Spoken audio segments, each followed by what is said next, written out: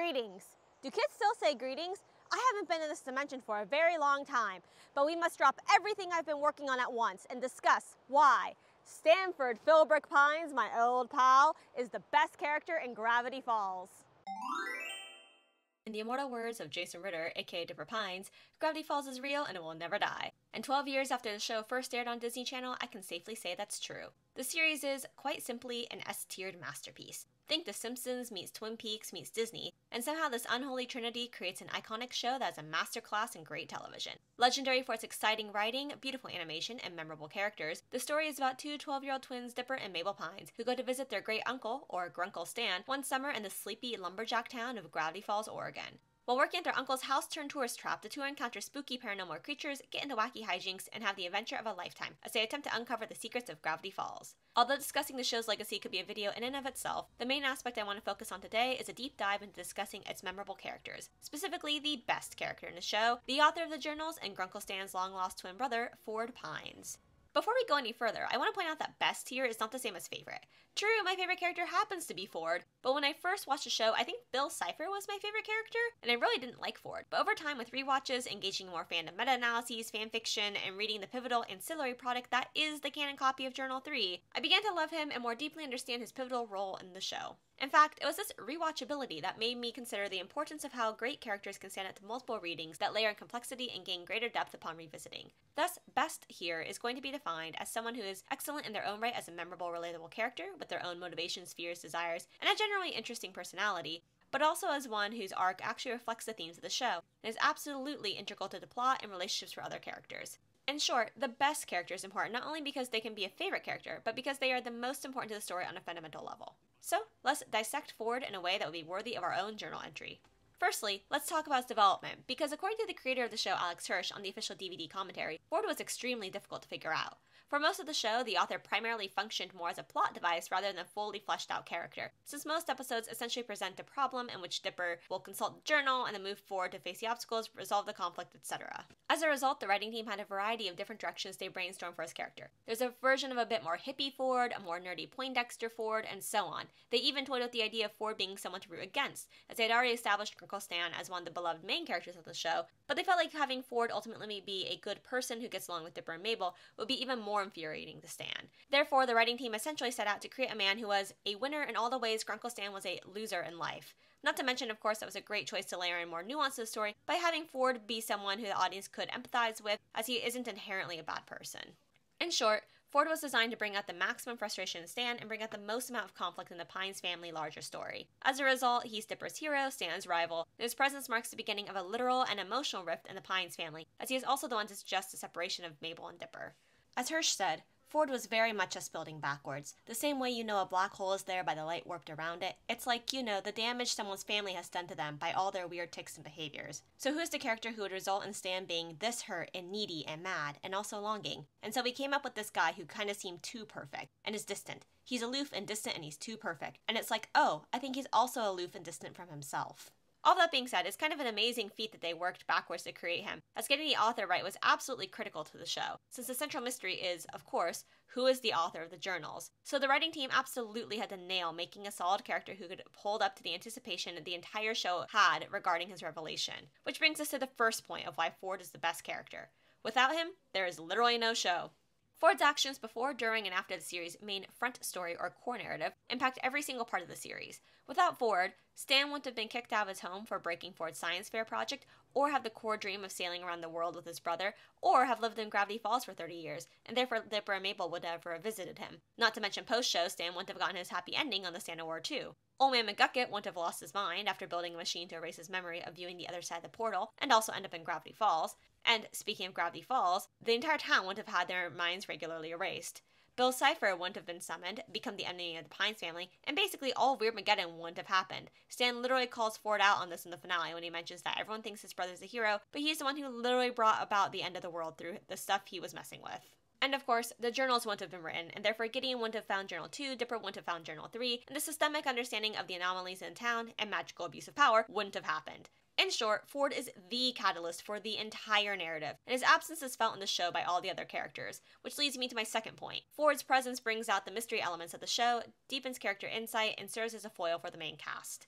Firstly, by the use of presence here, Ford has two types, literal screen time and emotional screen time. By literal screen time, I'm referring to times when the audience literally sees Ford appear in the show. I did the math, and over the entire 40-episode run, Ford only has about 8% of literal screen time, and even that's a stretch. And that, for the majority, takes place in the last 20% of the entire show. In fact, if I had one critique, it would simply be that I wanted more Ford in the series, especially since the ancillary merchandise in Disney's official canon copy of Journal 3 gives him way more literal screen time and fleshes out his character even further. Plus, of course, we can see a Ford in the tie-in graphic novel Lost Legends. But the show makes up for the lack of literal screen time with how much emotional screen time Ford occupies for the viewers and other characters. By this, I mean the time the main cast is focused on Ford, despite him not being physically present. Character introductions are important, and although we get one of the most epic ones in his literal reveal, as Stan says he's the author of the journals, my brother, his first introduction actually occurs in the pilot episode, as soon as Dipper finds the mysterious journal out in the woods, when he first asks the question of who wrote it. This introduction serves, of course, to also introduce the audience to the central question of the show, who is the author of the journals, which is one of the show's most lasting memeable legacies. But it also introduces the character of the author, making viewers and cast members alike ask what type of person he is if he writes things like trusts no one, studies anomalies, and so much more, including making things like body-switching carpets. Furthermore, the show also asks the second biggest mystery of the show in that pilot, that I think a lot of people have forgotten about over time, which is, what is Grunkle Stan hiding, as he disappears behind the vending machine at the end of the very first episode? And Ford is essentially the answer to both of these questions. He is, of course, the author, but he's also the person who built the portal to the other dimensions, and it is Stan's goal to rebuild said portal and rescue his brother. Thus, Ford is also critical to understanding Grunkle Stan's character, and deepens the audience's insight into Stan's tragic backstory of losing his brother, and understanding his ghost, or the source of his psychological and moral weakness, according to John Truby's Anatomy of a Story. As Hirsch puts it in the DVD commentary, Stan looks like he's having a good time, but is a huge well of sadness, loss of human connection. He has a need to please get lost in the crowd because he's trying to get from them the affection he never got from his family and lost from his brother.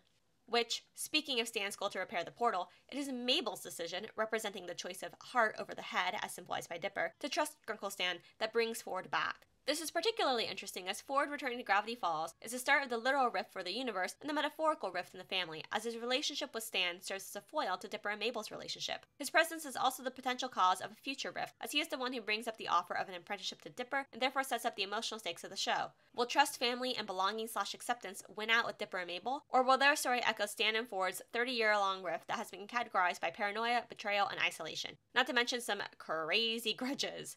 Although actually, I guess it's more like 40 years, because it's 30 years in the portal, and Stan says he hasn't seen his brother in 10 years. So like almost 40 years. We'll say 40 years. A 40-year-long rift.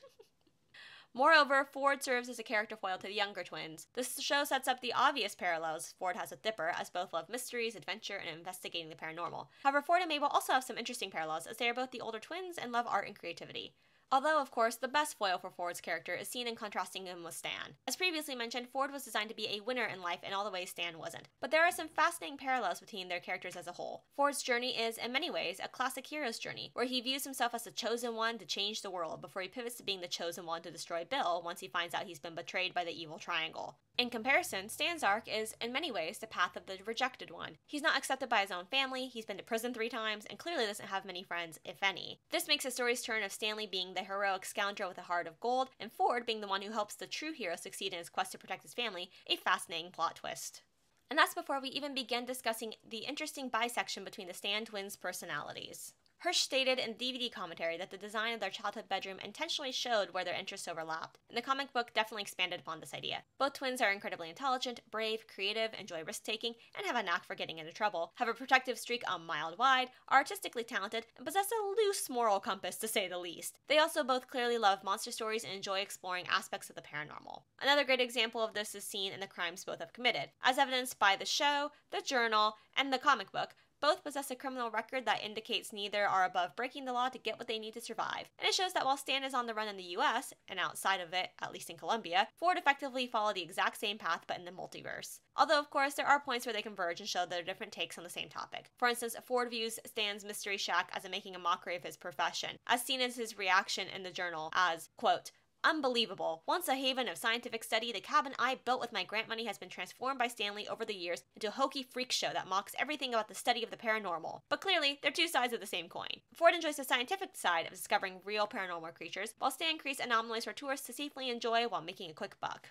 As a result, although Ford doesn't get a lot of literal screen time, his emotional screen time absolutely dominates the show, and that, combined with his literal screen time, means that his influence is enormous in the story. It is due to his lack of literal presence that the show's core mysteries exist, and once he appears on screen, the insight into Grunkle Stan's tragic character is deepened, the Pines family rift is heightened, and all the characteristics of the main characters are contrasted. This leads into my final point, that as a character, Ford is, simply, amazingly well written, complex, and interesting in his own right. And it is his character arc, more than any of the other characters, that embodies the core themes of the show. To be honest here, Journal 3 was critical for me to understand Ford beyond the series, but the fandom also played a key part in making me understand his character's full story and characterization, since Ford's minimal literal screen time in my first run-through didn't give me as much to work with in terms of understanding his perspective versus the other characters in the show, specifically Grunkle Stan. And Ford's story is just as tragic. During his childhood, he was relentlessly bullied for his 6 fingers, and failed to make any friends aside from his twin brother. In the journal entries Ford makes about himself, he writes, "Where I grew up, we were encouraged to follow rules and fit the mold. I recall finding a shrunken head in the family pawn shop and bringing it to show and tell. Every other student brought a football trophy, or a book about football. All of these objects were thrown at me as I gave my report. If my brother hadn't shielded me and punched one of the other kids in the nose, I might have spent the rest of the year in the hospital. When I was growing up, nothing I ever did was right. My grades were too high and my social skills were too low. Worst of all, I was born with a rare birth defect, 6 fingers on each hand. Although my family tried to convince me that this made me special, and it did help with shadow puppets, I was mocked by classmates and shunned by girls. I would hide in the library, poring over books about the supernatural and searching for other freaks of the world like me." This serves to establish Ford's character, as Hirsch put it in one interview, as someone who is deeply, deeply hiding from his real feelings about things, because at some point early on, he decided that he could run from hurt by achievement and by creation, and has dug a hole so deep that he has no relationships. He doesn't have friendships, he doesn't have romantic relationships, he is someone trapped in a tower of his own mind and estranged. Ford's low self-esteem is further detailed in this excellent Tumblr post that explains, Ford's automatic assumption is that everyone hates him. His default method of making friends is trying his hardest to impress them, while simultaneously revealing little to no information about himself. Because trust no one is just another way of saying no one cares about you. Remember Dipper's monologue at the end of episode 1 about how he was going to keep trusting Mabel because she cared about him? Because the poor kid got relentlessly bullied anytime he tried to express himself or talk about his interests. Remember Show and Tell? Because he'd rather disappear off the face of the earth than deal with another betrayal. Because the people he picks to be his friends always betray him, and why wouldn't they? Thus it's easy to see why Ford would perceive himself to be betrayed by his only friend and twin brother during high school. Ford's breakdown in this relationship laid the foundation for his later trust issues, as he viewed Stan as someone who ruined his future by not supporting his dreams, not taking responsibility for his actions, and riding on his coattails, rather than understanding Ford's desire to carve out a space for himself to be accepted in the wider world beyond his brother. Additionally, this story sets up Ford's weakness, his pride, as he was unable to express his gratitude for his brother bringing him back from the multiverse after 30 years, and giving him the belonging he always had.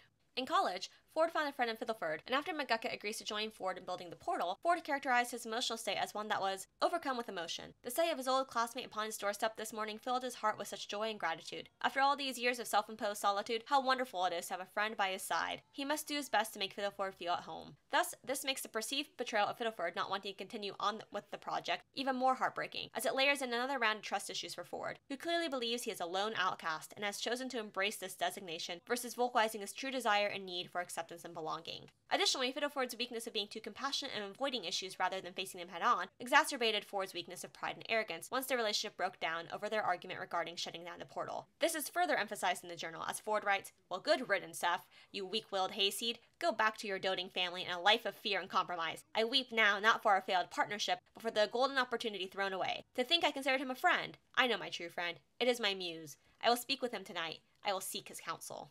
Of course, this sets up Ford's third and final betrayal of trust, and the reason he writes "trust no one" in the journals to begin with, that of his former muse and mortal enemy, Bill Cipher. Although the show briefly touches on this in episode 15, the journal details the depths of Ford's despair even more explicitly. Before Bill's betrayal, Ford is extremely complimentary of Bill, writing statements such as, "Bill has proven himself to be one of the friendliest and most trustworthy individuals I have ever encountered in my life. What a guy! I honestly couldn't trust him more. Not ever, in any way. Bill is a true gentleman." He also mentions that Bill is one of his favorite constellations, and he even has a study dedicated to Bill artifacts. In short, Ford views Bill as the only being who understands him, supports his scientific dreams, and provides his ultimate need of receiving acceptance from the wider world. All things that he thought he had with Stan in Fiddleford. However, Bill, of course, is a master conman and manipulator, although the fandom is quick to point out Bill's title as that of an abuser. He isolated Ford from his real community, made Ford feel special and that he could only rely on Bill for true understanding of reality, and also physically and mentally harmed Ford once his true intentions were revealed. As Hirsch puts it, we knew that psychologically that Ford is not traveling his path alone. He's traveling it with his muse, who he has a very complex and f***ed up relationship with. And even in Ford's private thoughts, he would not say, I'm alone. He would say, oh, I have a very important relationship with my life with Bill, but I don't have a friend. Ford's not alone in his mind, even though he is extraordinarily alone. The foundations for getting in Ford's head can be seen by the fact that Bill is the only other character in the show that uses Sixer, Stan's childhood nickname for Ford. By integrating himself by exploiting Ford's emotional vulnerabilities, it makes even more sense for why Ford would agree to let Bill possess his body while he slept. Of course, after Bill's betrayal is known, it makes this level of intimacy with his abuser become a nightmare. Quotes such as, "My right eye is so sore it bleeds on the page, the cost of letting him possess me," and, "But far more important is to prevent Bill from entering my mind again. I realized that the only way to do this is try to sleep as little as possible. Any moment I close my eyes, he may try to control me again." Clearly demonstrates how Ford's physical and mental health rapidly deteriorates once he decides to fight against his abuser. Most notably, when Ford accidentally falls asleep at a truck stop to try and gain some peace from Bill, he writes, "Everyone in the diner turned towards me, and perhaps it was just the sunrise coming in through the window. But that moment, I swear, all their eyes were glowing yellow. I screamed, 'Get out of my mind, Cypher!' and ran towards home as fast as my weak legs could carry me. No one in this town can be trusted. He has eyes everywhere, and they are watching my every move."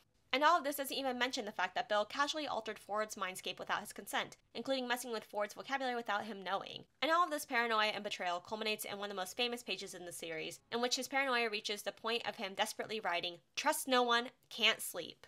What's interesting here is that this is another way the show emphasizes the fact that Stan is perfectly designed to balance out Ford's weaknesses. The parallels between Stan and Bill, like this Tumblr post points out, are for another day, but Stan's gruff, tough love approach makes it clear that he wouldn't have been fooled by Bill's tricks to begin with, and would have been able to help Ford before he descended to this level of madness if he had been called sooner. As Hirsch put it in an interview, Stan and Ford are, quote, really funny, because they both have major blind spots. I can kind of write stories about them as a duo forever, because you can always excuse them both getting hyped on a bad idea for their own reasons, and then you can always come up with a reason for them to disagree about it. And it's always sweet to see them come together again, because they're so full of themselves, but they are both so damaged they desperately need each other. All of this, of course, culminates in Ford's mistakes throwing him into the multiverse for 30 years. However, as this Tumblr post points out, Ford is deeply flawed, realizes those flaws, almost got himself and the universe destroyed, and what's the first thing he does? Whine? Complain? No. This vengeful, nerdy Bamf goes on a 30-year redemption arc to stop Bill, knowing he could spend the time getting home, but instead choosing to use that time to redeem himself at the expense of his own life and freedom. Ford's journeys throughout the multiverse are similarly detailed in Journal 3, but all of them continue to demonstrate the commitment of a man desperate to atone for his mistakes, even as he still believes in going it alone. Indeed, even after his return to Gravity Falls, Ford's difficulty in trusting others and wanting to save the world alone is noted several times. For instance, Dipper comments that Ford had never believed the Zodiac legend before. Apparently, he couldn't believe that saving the world involved so much getting along with others, but he thought it was finally worth a try. And when Ford reflects on his nightmare visit from Bill in episode 15, he writes, "Our family is in danger, and I have to do something about it. I have been hesitant, however, to talk to the rest of the Pines about Bill, even Dipper, who I've grown to trust. I'd like to believe this is out of a desire to protect them, but if I'm honest with myself, it's because I'm ashamed. What would they think of me if they knew it was my folly, my hubris, that conjured Bill in the first place, that he tricked me into creating the portal, and that the rift is a direct physical reminder of the terrible deal I made so many years ago? Would Dipper still look up to me, or would he consider me a fool? No, I need not tell them everything." Not to mention Ford's last entry before he attempts to shoot Bill in Weirmageddon reads, "I pray that if we fail, others will take up this fight. The fate of the world, the fate of the entire universe, depends on it. This may be the last time that I write in this journal, or any journal ever again. I know I have made many mistakes in my life, but I pray that I can finally make things right." However, these journal entries merely emphasize the fact that Ford's hero's journey is realizing he is not the hero, but the hero's brother, and how he must learn humility and how to trust others. Indeed, the end of Journal 3 includes Ford's thoughts post-Weirmageddon, which explicitly detail the lessons he learned and embody the core messages of the series itself, including such quotes as, "Looking back on my lifetime of catastrophic mistakes, I realized one great pattern in all my follies. I thought being a great man meant being alone, apart from the crowd. I bristled at the idea of sharing my accomplishments with anyone. Even when I was given a second chance, I still held others at a distance. If I had been able to widen my circle of trust, we might have gathered everyone together and banished Bill before he was able to strike. I just couldn't get over the idea of myself as the lone hero, and it was Stanley who paid the price. Trust no one." What an absurd and paranoid idea. Trust shouldn't be given unconditionally, but it should be given a chance to be earned. There is strength in having the humility to work with and sacrifice for others, a strength I now realize was in my brother all along. If I'm totally honest, I must admit that he's a hero, and I'm a hero's brother, and I'm okay with that. And when he talks to Phil Ford post Weirmageddon, he writes, that they talked about our family members and how his had turned their backs on him when he had lost his mind. I encouraged him to reach out to them. No matter how hard it is, everyone deserves a chance at having a family. Amazing it took me so long to understand this. And finally, at the very end of the journal, Ford closes with, if you're holding this book in your hands, you hold something more than a record of the curious happenings of a town called Gravity Falls. You hold a record of one man's folly, and the kindness of a family that saved him from himself. It's never too late to learn that growing old doesn't have to mean growing up. Stay curious, stay weird, stay kind, and don't let anyone ever tell you you aren't smart or brave or worthy enough. Thus, Ford's story can be summed up as one of abuse, low self-esteem, pride, arrogance, and a crippling amount of guilt over his mistakes, but also as one of a heroic, courageous, intelligent protagonist who seeks to atone for his actions before ultimately receiving redemption, forgiveness, and grace from his family and friends. In short, his character arc embodies the core themes of the show. And if all of that wasn't enough, Ford is also hilarious. I mean, after that beautiful summation about staying weird and kind, he signs off the journal with, and if anyone ever gets in your way, well, we have an entire section on curses. Have at it. Like, do not, this man, I can't. He also definitely still lives in the 1980s, like this and this and this show. Luckily, I'm here to take this mess off your hands. But I'll need all of your floppy disks and, 8 tracks, right? Not to mention that the episode immediately after his reveal, he is delightfully demystified from his status as the enigmatic author and, like, mysterious epic figure TM to world's nerdiest old man. And that's just good stuff. Thus, it's quite clear that the more you dig into Ford as a standalone character in his own right, the more rich and complex he becomes. As all well-written characters should be, he is relatable and memorable through his flaws and his virtues. Plus, he's an old nerd who tells uncle jokes and offers a zillion opportunities for the fandom to do meta-analysis on his character like this post. He stands up to analysis and scrutiny, and it's also just plain fun to see him on screen. Consequently, although Ford may not be everyone's favorite character, it is clear that he deserves the title of Best Character of Gravity Falls. It is through him that the audience and the main characters get the answers to the biggest mysteries of Gravity Falls. His presence deepens character insight and provides a foil for the rest of the Pines family. His actions forward the narrative of the story before, during, and after the main show is over, and his entire hero's brother's journey embodies the themes of the narrative. Therefore, next time you watch Gravity Falls, because it is real and it will never die, spare a thought for old Fordsy and why he's the best character on the show. Because if this was any other show, he'd be the hero rather than the hero's brother. And he's okay with that. Also, on a final note, Ford wears amazingly sensible fashion, okay? Because I've definitely unironically worn a turtleneck in July because it really was that cold in the Pacific Northwest. And red turtlenecks will never go out of fashion.